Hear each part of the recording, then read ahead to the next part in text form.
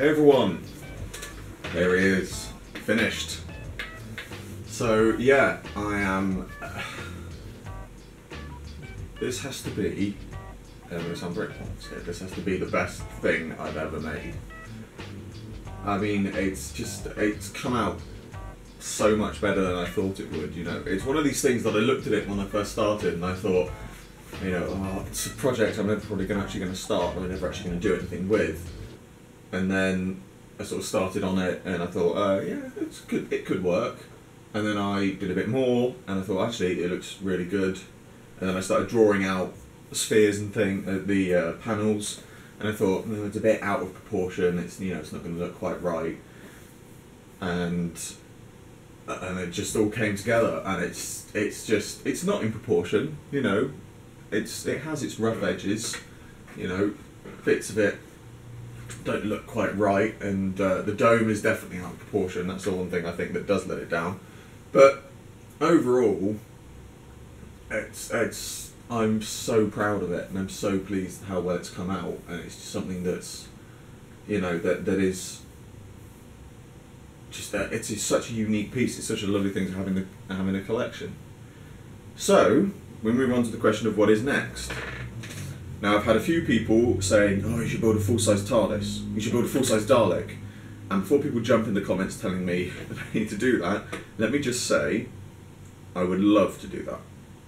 But I simply don't have space. I am not ruling out that as a project in future.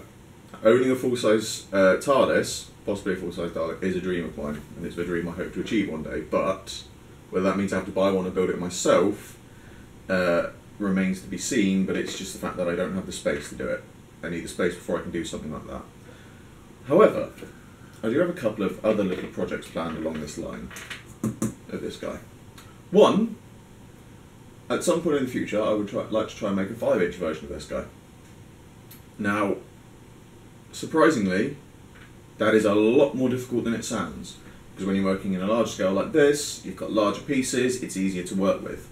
Imagine trying to do a puzzle with 4 pieces, and then doing a puzzle with 1 million pieces.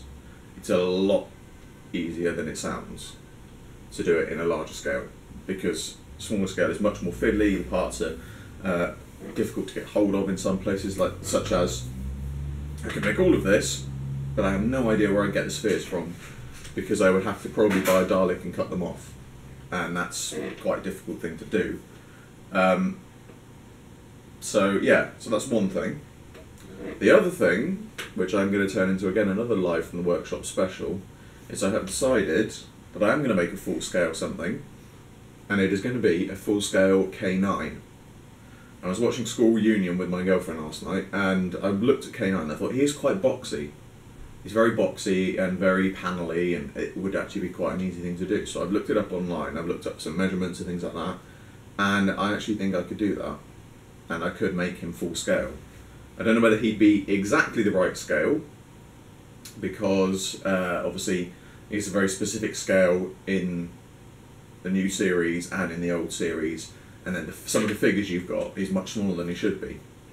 So whether my version will be absolutely perfect in scale, I don't know, but I might do the same as I did with this guy and just go with my own measurements and make it to a specific scale. So he could be 1:1, or he could be 1:2, or this guy is 1:3.5. You know, it varies, but the point is he will at least be lifelike in scale. You know, even if he's a bit smaller or a bit bigger, probably a bit smaller. So yeah, that's we bring this live to the workshop to the end with this guy. I hope you all enjoyed it. As always, favourite, like, subscribe, share, because if I'm honest, I would love to see this cropping up on forums and things like that of people sharing it, because this is the kind of thing that might actually bring people to view my channel, among other things. So yeah, by all means share, and that is the end of this large scale live from the workshop, but as I've just said, I shall see you all with another one very soon.